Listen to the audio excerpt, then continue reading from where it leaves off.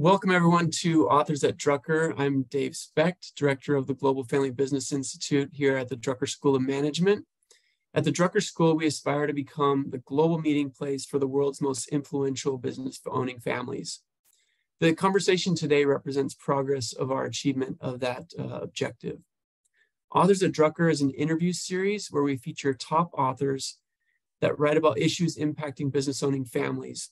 Authors at Drucker is made possible from the generous sponsorship from the James E. Hughes Jr. Foundation. The foundation is dedicated to advancing the study of family governance and generational well-being. We at the Drucker School feel very aligned and very grateful to Jay and his foundation. Last month on Authors at Drucker, we heard from Jamie Weiner, author of The Quest for Legitimacy. If you missed it, please visit our website so that you can listen to that recording. Before we begin, I wanted to mention two other exciting initiatives happening at the Drucker School Global Family Business Institute. Let me share my screen quickly here. One of those is our certificate program. It's a new program in advising family enterprises. And in this program, we have 6 modules. This can be delivered in person or virtually. And what we do is we partner with institutions to deliver this to advisors, CPA firms, financial advisory firms, private banks. So if you or your institution are interested in that, please feel free to shoot me an email and I can get you more information. The next one we're really excited about is the Generational Wealth Masterclass, which is coming soon. In that masterclass, I partner with Jay Hughes to tackle some of the most challenging non-financial issues that generational wealth creates, whether that is kind of redefining what wealth is, navigating financially diverse relationships, how to appreciate non-board in-laws, et cetera, et cetera. So if you're interested in being added to kind of the early adopter list there, please do shoot me an email and I will add you to the list. So without further ado, I want to introduce our authors today. Today we have Russ Alan Prince. Russ is one of the leading authorities in the private wealth industry.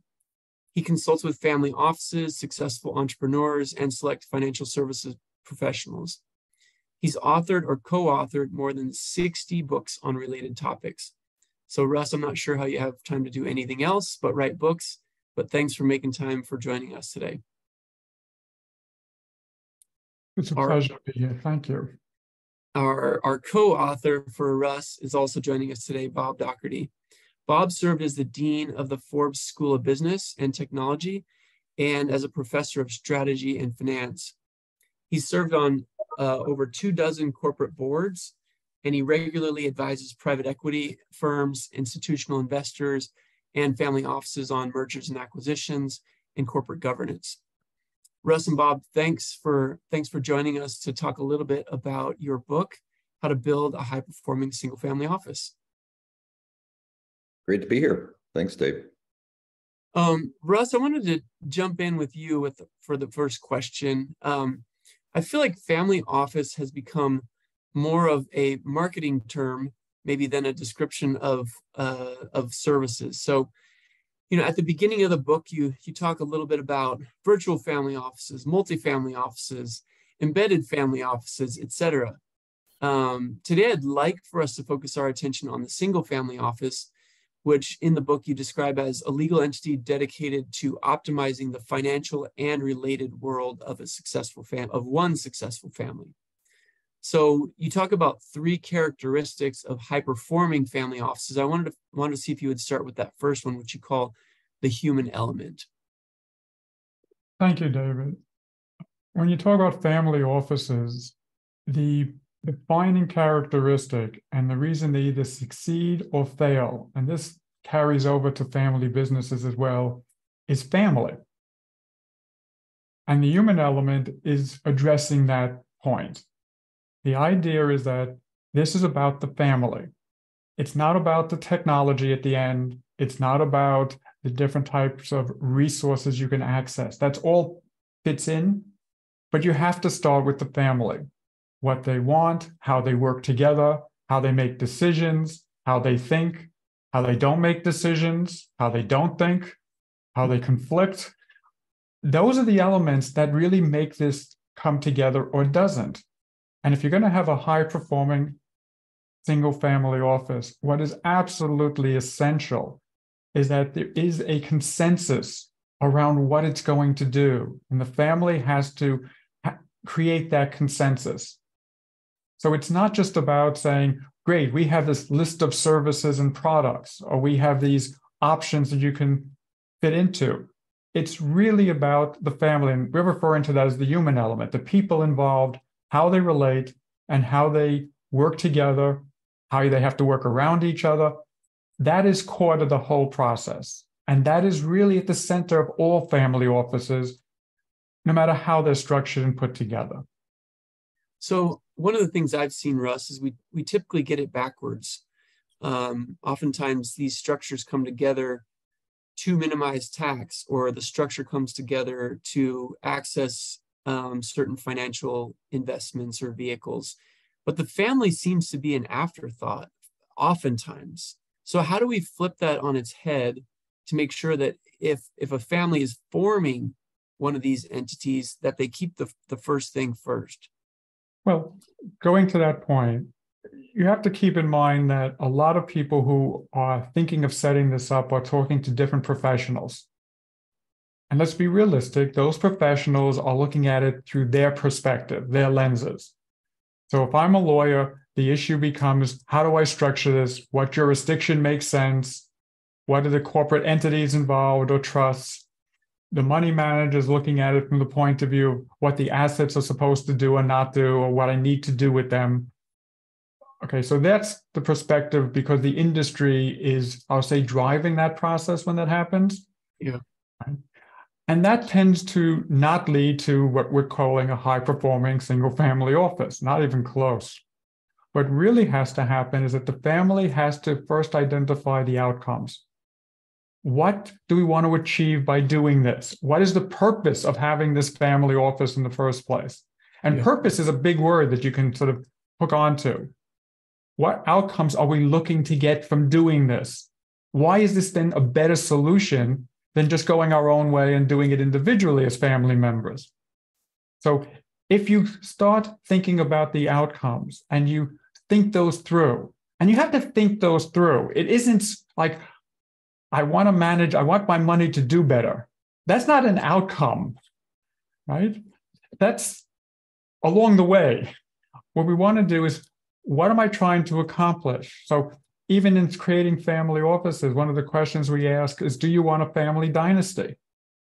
A family dynasty, as we're defining it, Bob and I, is 5 generations where the money, the buying power of the money, and the family values, and that's a big piece of this, can transfer down the generations.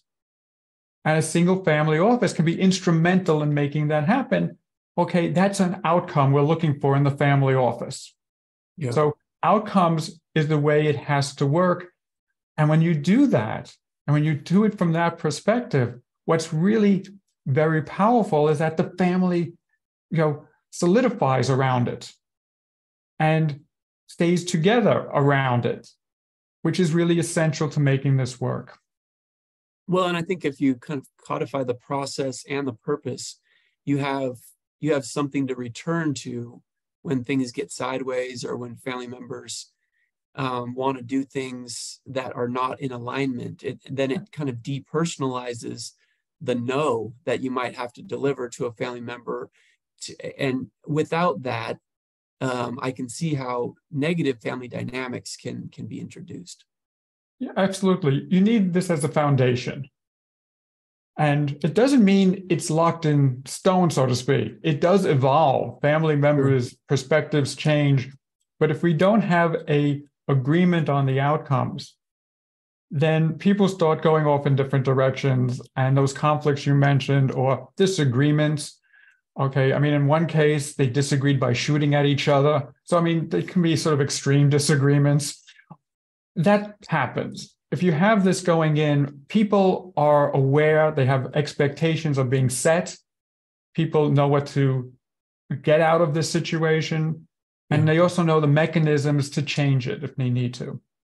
one of the things that, I compare between a family business, an operating company, and a family business and a family office, they need to be together by choice. So in a family business standpoint, they need to be owners by choice. There needs to be an off-ramp. There needs to be an exit possibility. And I find that whether it's in a family business or in a family office, if there is no choice, if there is no path outward to be able to do their own thing, then again, that can impact the dynamics because people feel like they're basically being held hostage there. They have to be there. So, Bob, I wanted to talk to you a little bit about your personal experience.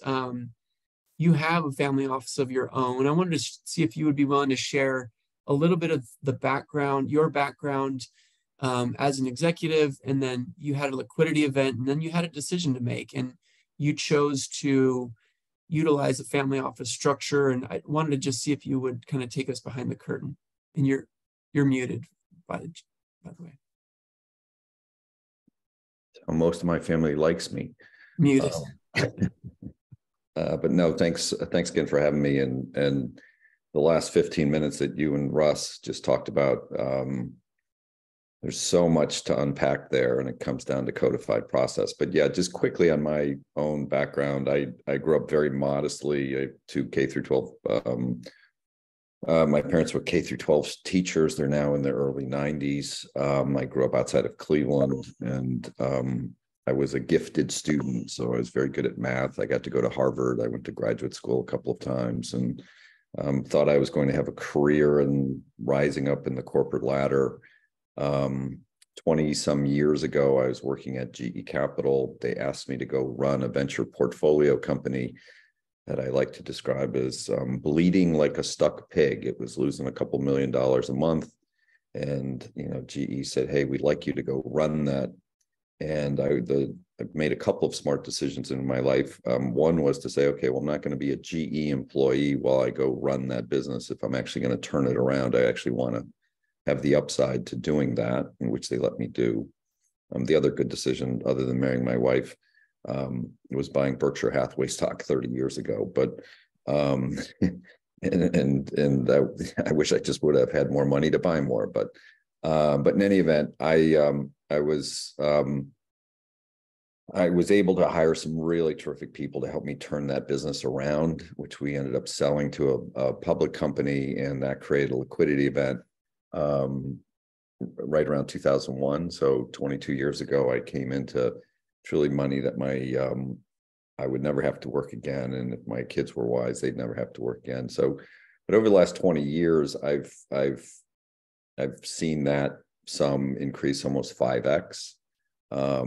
And how I've thought about managing that wealth for future generations. And as Russ has defined it, I would love to establish a dynasty, but more importantly, I'd like to have generations of really good people, because really the only thing I'm going to leave my kids is my name. And hopefully we'll make a mark in the world by leaving it a better place, which are really easy words to say, really hard to do.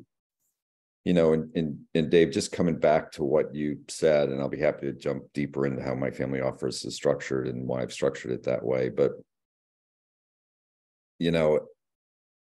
you and Russ started the conversation off with,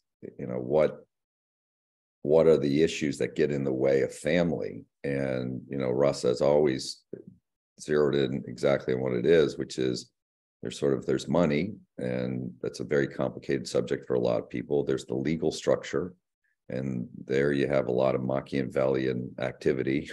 Then the third is the family. And we like to call it the MLF ratio. And it's remarkable to me that most family offices spend 70% of the time on the money, 20% of the time on the legal, and only 10% of the time on the family.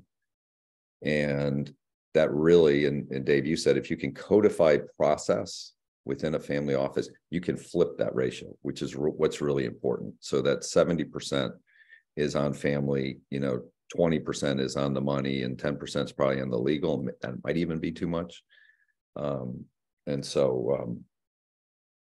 yeah, I guess the last thing I would add is, is around the family, is really understanding the hopes and dreams, the concerns, the anxieties of all the family members. You know, is there a process to explain concepts and ideas that if you have somebody in the family that's not a business person, that they understand what an IRR is, you know, they understand compound interest. And then ultimately, how do you build sincere and trusting relationships with family members? And how do you educate them? And then, you know, the trick shot of trick shots is how do you pass that on to generations and build productive citizens. So, yeah. So take us into your family office a little bit. So you had your exit. You had desires to have a hands-on approach to your investments, probably because of your background. Not everyone's going to have that same level of skill, but take us into a little bit about how you decided to structure and how you decided from a human element who you wanted to have inside on your team and who maybe you would lean on to, you know, as outsourced resources. Sure. And I'm sure most everybody on this podcast knows that, you know, the history of family offices, which goes all the way back to JP Morgan and then the Rockefeller family, most single family offices grow out of an ongoing business concern, so that the business is generating enough free cash flow, it's profitable, self-sustaining, strong market position. And then the question is, what do we do with this extra money? And can we apply some of our business skill and knowledge into an adjacent market or even a completely new market? But the existing business stays in place. Oftentimes what happens is within the CFO is chartered with, hey, Charlie or Jane, go invest some money for us. In my instance, we didn't have that. We truly just had, you know, a lump sum of capital that came into our possession, which that alone also creates really interesting dynamics as to how quickly you deploy that capital, but more importantly, how quickly you emotionally get comfortable with that capital. I'm advising a couple of young guys that are, they have a business that they've grown really from scratch in the last 6-7 years to it's probably worth 400 million today. And you would think these guys are still running their paper out. I mean, they're really trying to get comfortable with the wealth that they're creating. So in my instance, you know, Dave, as you said, I do have a background in business. I have a background in finance. And so I actively sought ways to build some infrastructure. And that started with hiring a dedicated internal controller, and then a couple of analysts. And then we outsource all of our legal and tax and accounting work. Okay. Thank you, Bob. I want to go back a little bit in the conversation, Bob, where you were talking about kind of this allocation, and you talked about an allocation of time to legal and investment and then family. But I want to visit, and maybe this one's for you too, Russ, just about the allocation of resources, because oftentimes, even in family offices, there's not a dedicated budget for investing in the human development of beneficiaries and heirs.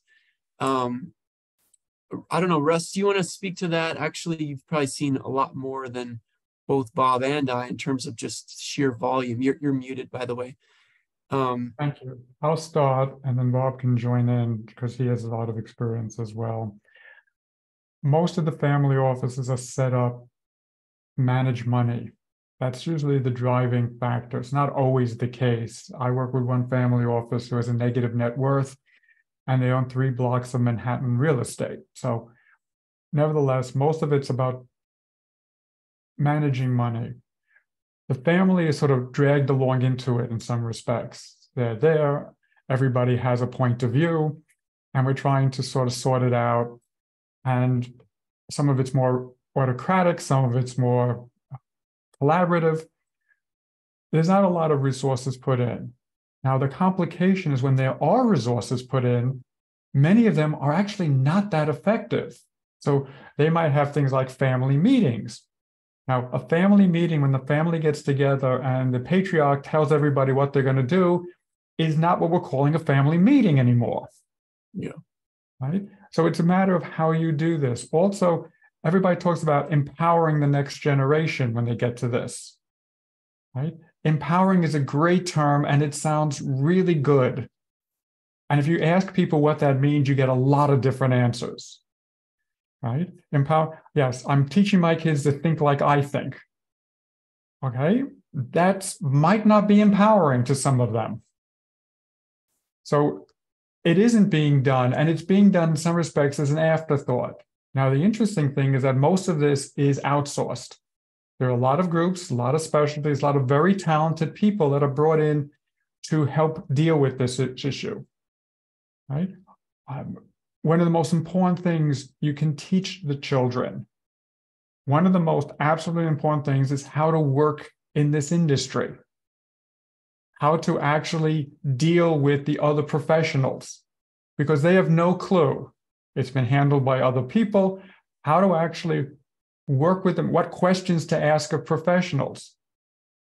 The idea of taking this blindly, which is what happens in a lot of these families, ends up making that next generation much less efficient than the first generation, right? They might not have the knowledge or sophistication from experience that the first generation did. As Bob was pointing out, they had a business. They were successful in the business. They made the business work.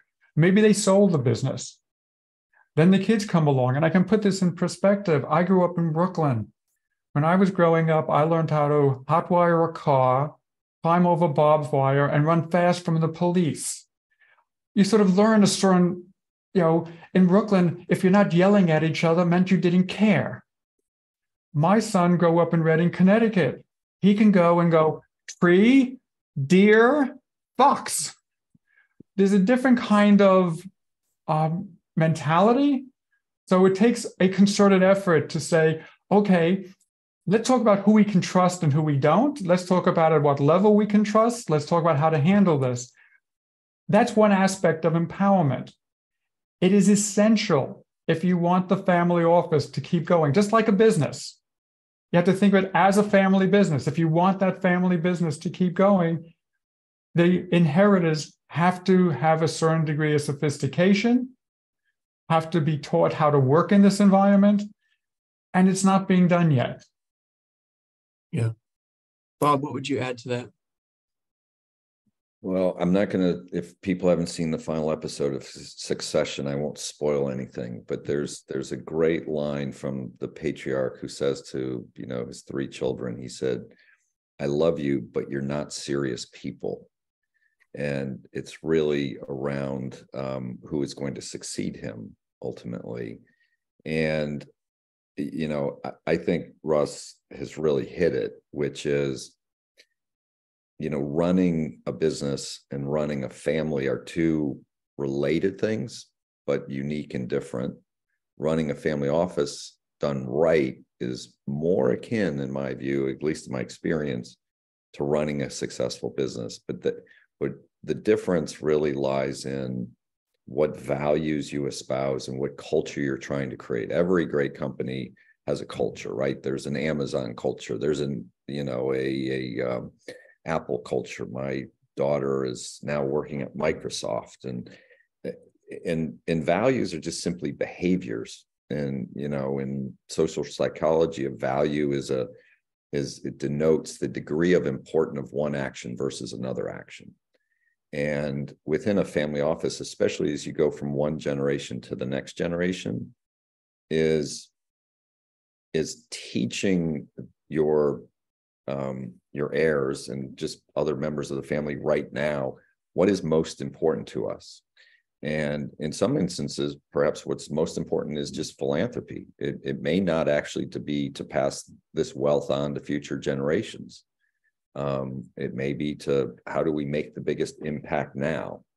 And but it's in values is, again, oftentimes a squishy word, like Russ said, empowerment is a squishy word, but where empowerment really works, at least in my experience, is there's a very clearly defined process around these are the inputs and the outputs, and I am empowered to do this or that. And I will do that within the value system of what we're trying to accomplish. So, yeah. And I think often returning to the question, for what purpose, is probably a good thing to do, whether it's deciding what activities to do, what to invest in, what conversations we want to have with our rising generation, who we want to involve in the family office, for what purpose. And again, unless we do the hard work at the outset and then revisit, what is the purpose of this structure? Who are we serving? Because we'll quickly forget and be serving assets rather than serving people. And we'll probably miss the mark of the true opportunity of a single family office. Bob, in the book, you talk about stress testing a family office. And in this, stress testing the structures and also the investment portion. Would you kind of pull us into that and tell us a little bit about what you're talking about there with the stress test? Sure. And it gets to system and process and decision making.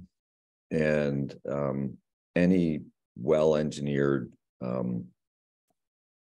product, process, experience has regular and systematic ways to do stress tests. And that's really trying to, first and foremost, avoid big disasters and what is going to cause undue harm to either the family unit, to the legal structure, and then from a financial standpoint, we certainly in our public portfolio regularly stress test our public positions against different events in history, which has been very helpful. I think how you stay on track and follow what the best possible outcomes boils down to a discipline of what are you doing on a weekly basis, a monthly basis. Our cadence is more on a quarterly basis around stress testing. And it's not just the financial aspect, but it's checking in with each of our family members. And I've seen this in other family offices where they are truly making sure that not only have you gotten your capital distribution or you've, made your capital call, but that you're in sync with how your life is actually connected to the family office.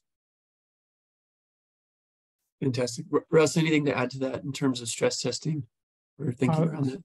More and more of the families are stress testing, as Bob pointing out, the investment component, because let's be honest, years ago, things were going really well for everybody almost. It was sort of easy. It has gotten harder in the last couple of years. So people are finding out that, they need to really look at some of this that he was addressing. Stress testing is being applied everywhere now. Right? Many people have, wills, estate plans, and all the rest. And a lot of those don't actually do what they want them to do. And a lot of them get dated in ways people aren't aware of, and the tax code changes. So every aspect of this family office, one of the responsibilities is to make sure everything is up to date and online with the outcomes we want. Right? Yeah. And the way you do that is stress testing. You just keep looking at these things, looking at them under different scenarios and saying, okay, how do we adjust?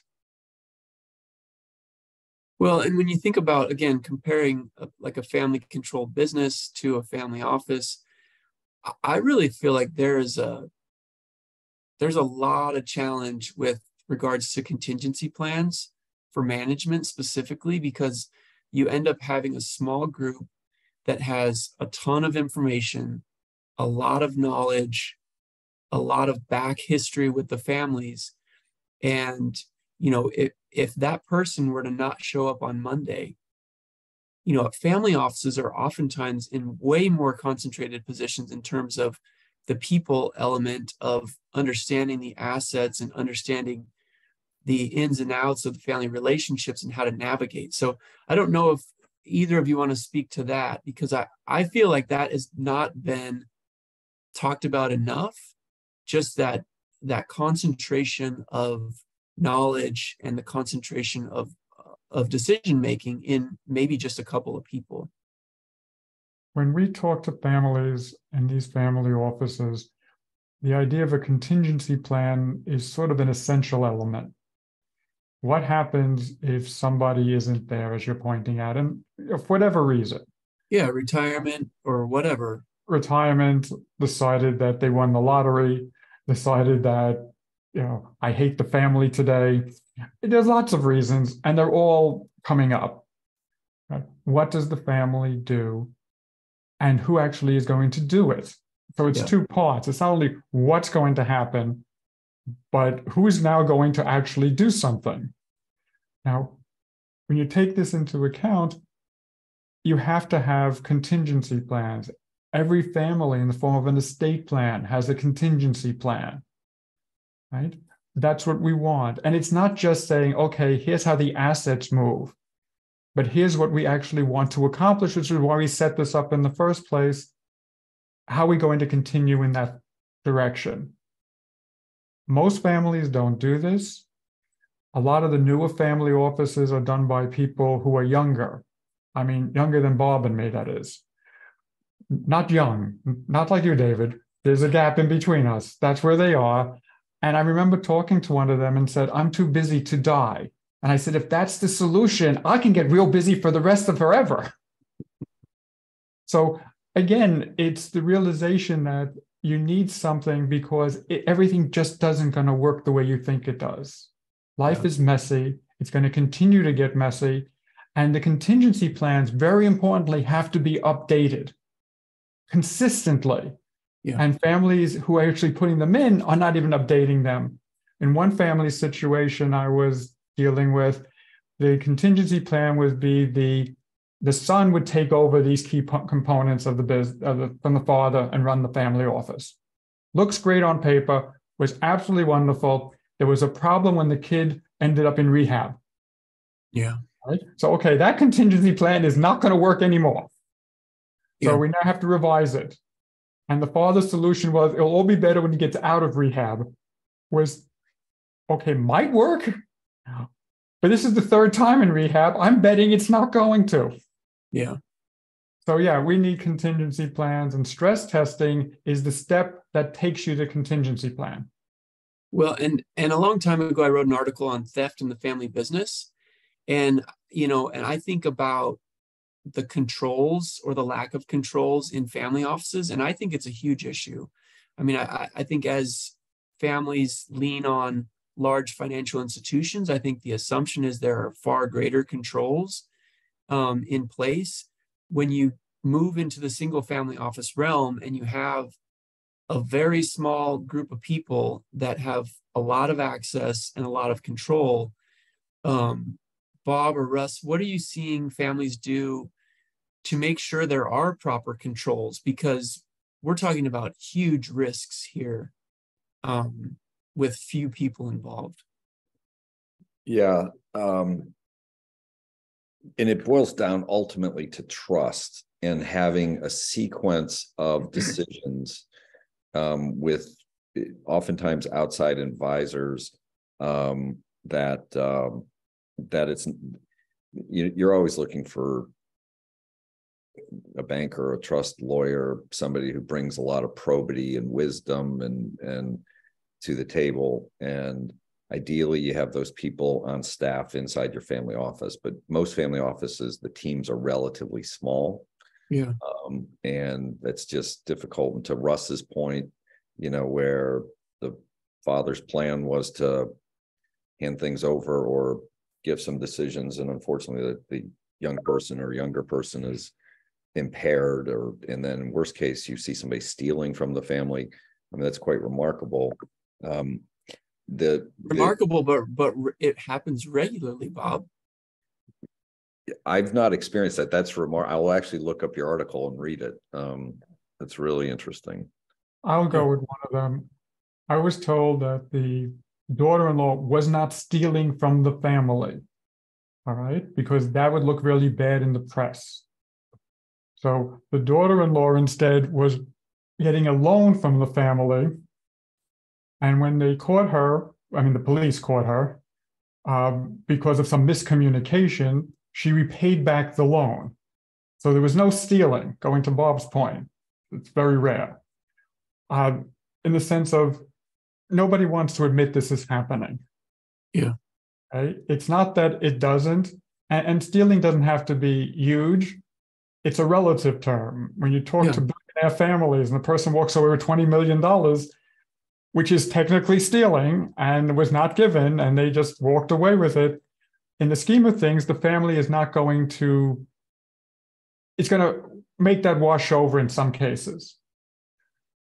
Going to Bob's point, yeah, you have to have the values built in. It's trust, because at the end of the day, it's all going to be on trust. You can have all the systems and all the sophisticated checks and balances, and it's a small group of people. If you don't have the trust, if you're not cohesive about it, if you're not, it's not collaborative, and there is real antagonism, and you're not dealing with all that, you're going to have dysfunctional actions that's going to ruin the situation. And there's nothing that you can, I mean, a really clever person can break through the systems. Sure. It's just a given. So you have to look. Now, let's also go to Ronald Reagan's famous phrase, trust but verify. Sure. Yeah. So even though I trust you, I still want my systems. Yeah, you got to have the system still. Absolutely.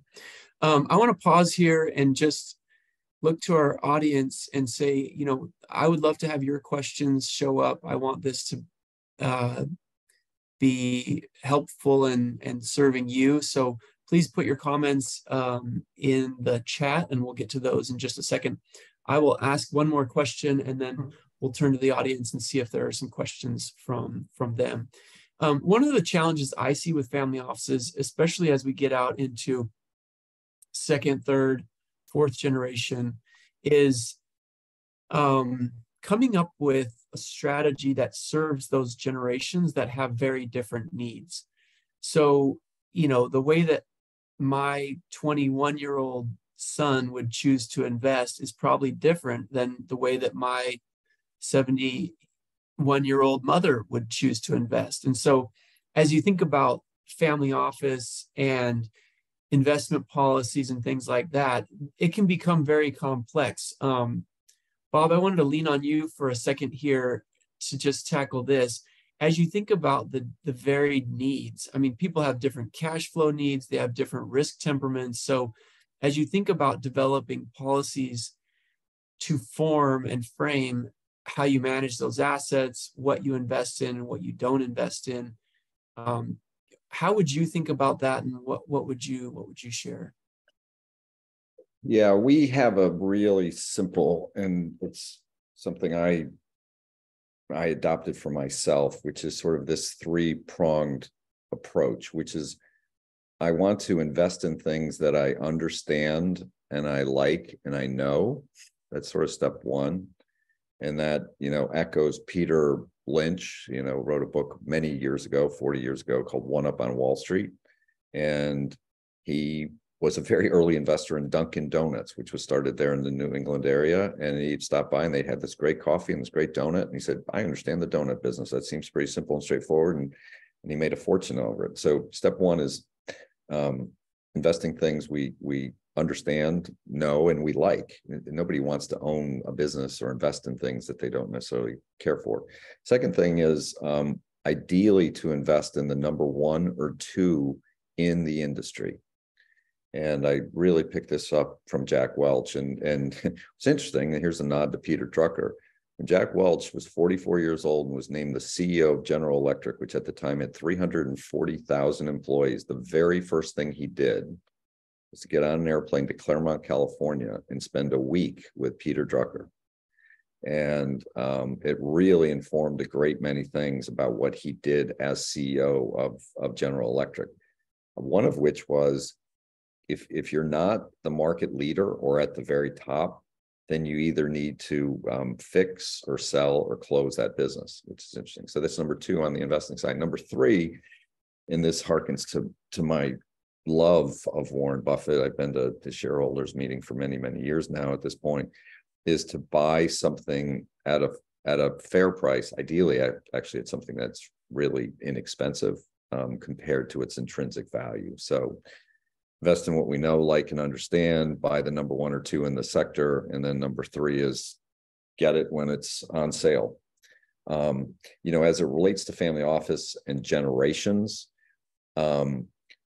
what I just described is relatively easy to teach even to the non-business or finance person. But the animal spirits of 20 somethings and 30 somethings are really different the older you get, right? And that's what's difficult in terms of teaching that discipline and understanding that if you don't take care of the money and are thoughtful about it and let it compound, that it has a tendency to, your appetites might outgrow your cash flows, and then you're in a whole host of other issues. Yeah. Well, the other thing specifically to that point is around cash flows. What kind, and Russ, I'll go to you on this one. What kind of expectations are typically laid out for distribution policies? I mean, so that family members can have some sort of expectation for, is this going to create cash flow, or are these simply long-term plays that we're hoping to, drive equity gains? What have you seen there? Everything. So Everything.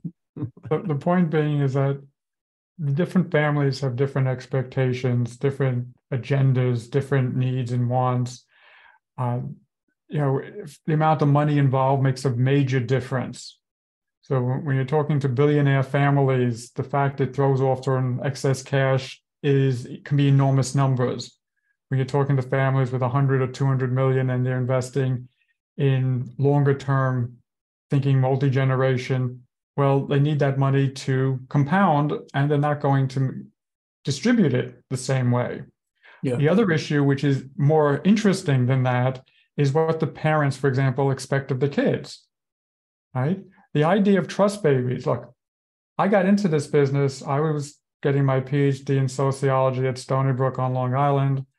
I went out to the Hamptons, the charity work, met a lot of trust babies. Now, this was before they became popular. And I noticed they had more fun than I was having, right? The problem is they had too much fun, where I unfortunately had to go back and have like a career at the end of this. If they're in a position where they don't have to do anything, a lot of families don't want that. They want them to be able to benefit and do things, and maybe do things constructively, but not do nothing. Yeah. So it really changes by each family. And what's important is to understand what that means in each family. So when Bob talks about investing, he's looking at this and he would adjust this to what the family is trying to accomplish. So if they need more cash flow, it's a different portfolio than if they are saying, we don't have to do this and can lock this up for 5, 10 generations or whatever it may be. So it really adapts to that family agenda. Fantastic. Okay, we have some questions coming in the chat. Mary, I wanted to see if we could turn to you first. Mary Mullins, if you would come on and go ahead and ask your question. We'd love to hear your voice.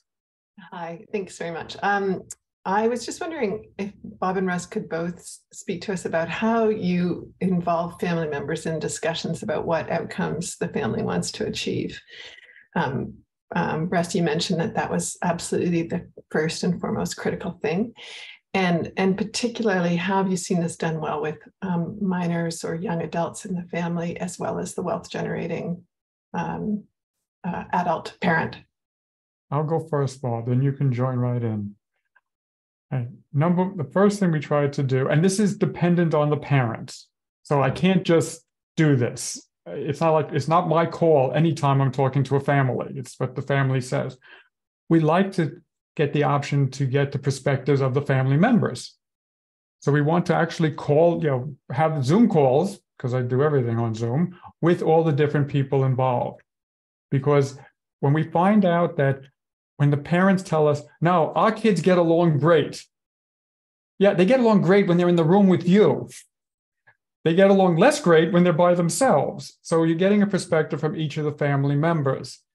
Then the idea is to diplomatically, and that's an essential word here, bring up these points in the bigger family picture. Because when, look, even before this call, someone was telling me, well, why can't I just give it all away? All right, that sounds great when you're 21. It might not sound great later on, but why can't I give it all away while my parents are supporting me 100%, by the way? Right? So we want to get everybody's perspective. And then the idea is to say, okay, who is in charge? What are the key issues? And how do we bring this together? Now, when you talk about minors and so forth, now you're getting it gets very difficult and very hard to do it all. Because I'll put it this way. When my son was in the end of high school and college, I was an idiot. I mean, I couldn't be stupider. I got a lot smarter when he had to go to work. Somehow there was a transition between when he was in college and knew everything in the world, and then the world sort of didn't respond the way he thought it would. Oh, you're talking about your perspective on his perspective on you were an idiot, not yes, not yes. You're an actual idiot. He would explain to me how you just don't understand that. It's different now. Yeah.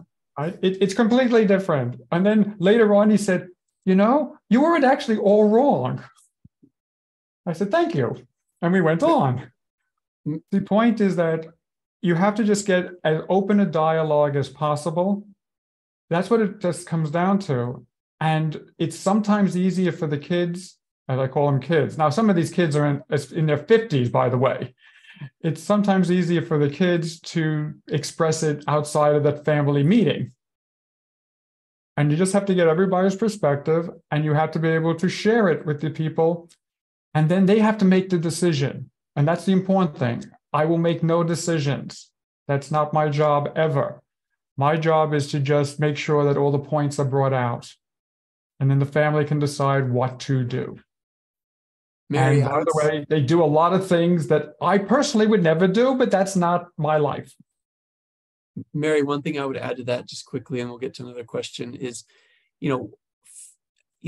it's important that we realize that if we don't involve the rising generation in some of these conversations, they will feel like something is being done to them rather than something that's being done for them. And that's a conversation I'm typically having with the senior generation that's putting structures in place. Unless you're asking for their voice along the way and figuring out how they want to learn, how they want to be involved, they can resent the structure rather than the structure be a blessing to their life. So yeah, I mean, it's a really tough question, Mary, but I appreciate it. Thank you.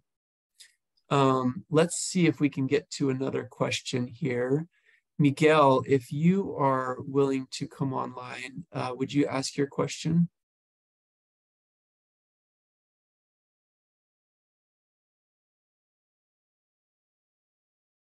And if you're not available, yeah, absolutely. I'm sorry, I'm having a bit of trouble with my camera for some reason. Go ahead, I was Miguel.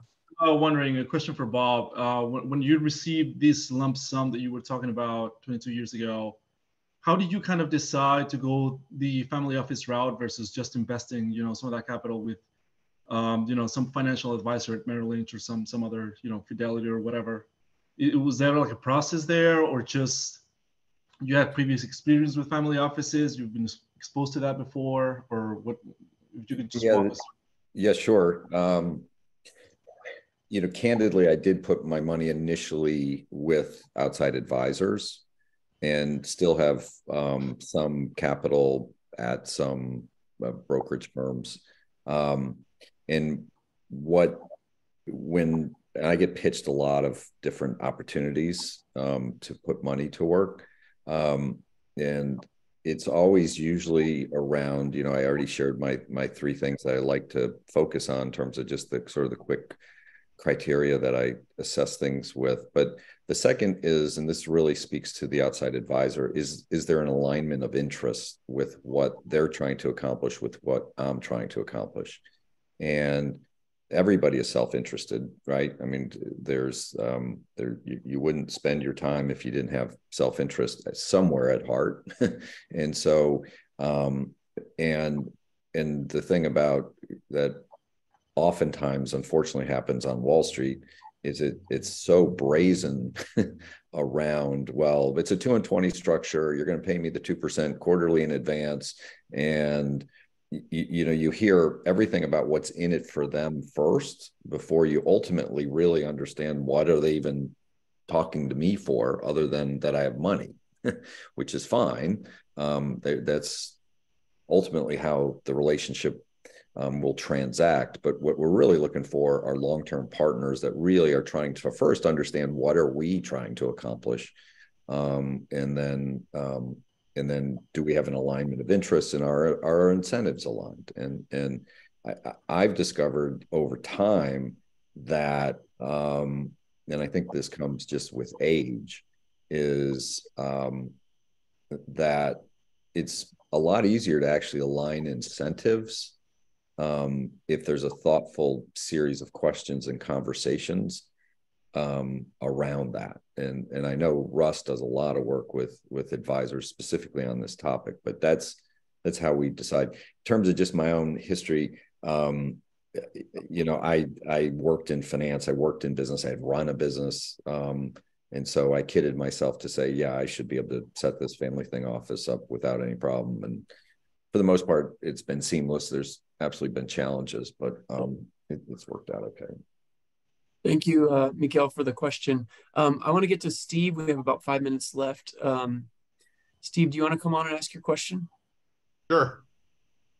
So I just typed it in here. Do you have examples of families that managed to change the money legal family ratio? You talked about the 70-20-10.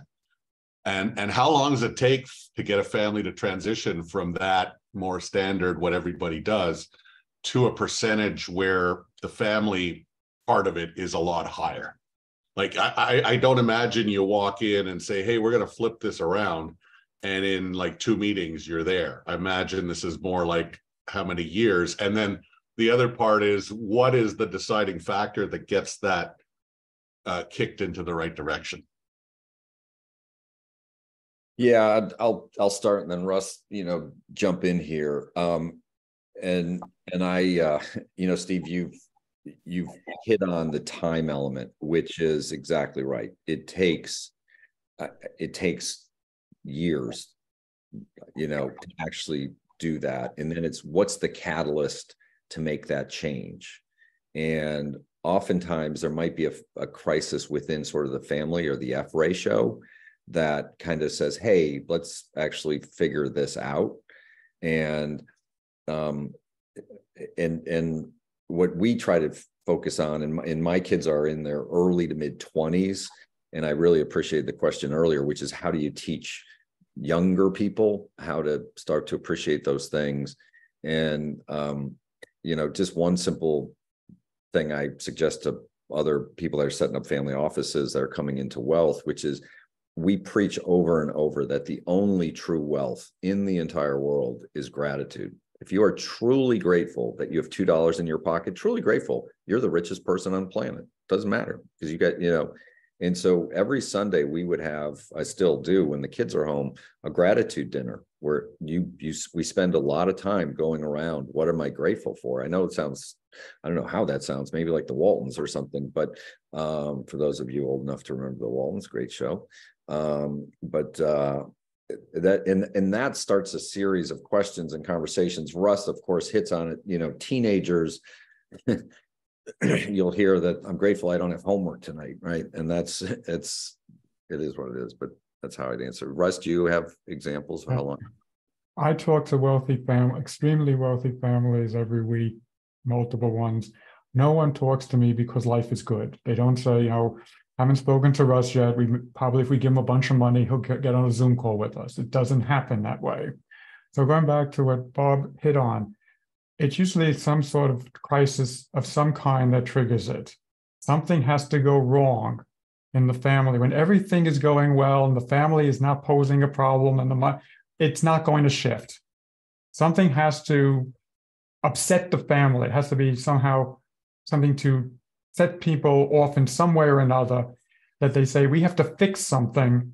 And that's when it goes. And then going back to Bob's point, even when that happens, just because people think that's the right direction, it's still a time intense process to get people to say, yeah, but why doesn't he just do it my way? I hear that a lot. Well, that's because you didn't do it the way you were told to do it.